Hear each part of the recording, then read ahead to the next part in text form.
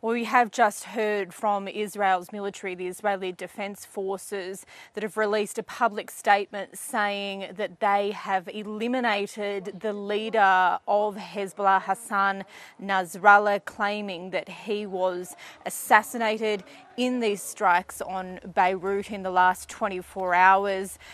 We haven't heard anything from Hezbollah yet, which indeed has been fueling speculation about his condition, whether or not he was even in the building, whether he was injured or killed.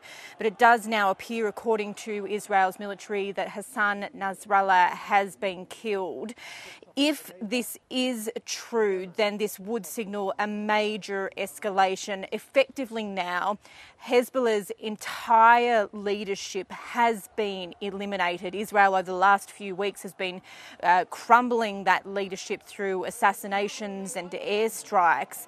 The question now is whether or not Iran, the major Hezbollah backer, will step into this fight in launching some sort of a retaliation in what would surely escalate this situation into a dangerous new territory, potentially catapulting this into a full-out regional war. Explosions ricochet through Beirut's southern suburbs. An unprecedented 5 hours of continuous attacks as Israel zones in on what it says are Hezbollah bases in Lebanon's capital. This is an urgent and serious warning. Intensive strikes levelling the Iran-backed group's command centre and residential buildings, where several senior officials are believed to have been meeting, including Hezbollah leader Hassan Nasrallah. We knew it was a big target because the explosion was huge.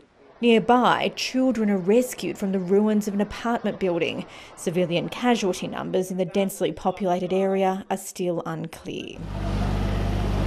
The IDF claims Hezbollah is hiding its missiles inside civilian infrastructure, which Hezbollah has denied. 3 buildings with designated underground spaces for storing strategic weapons, with the buildings above acting as a shield. The blasts have forced thousands onto the streets, congregating in parks and on footpaths.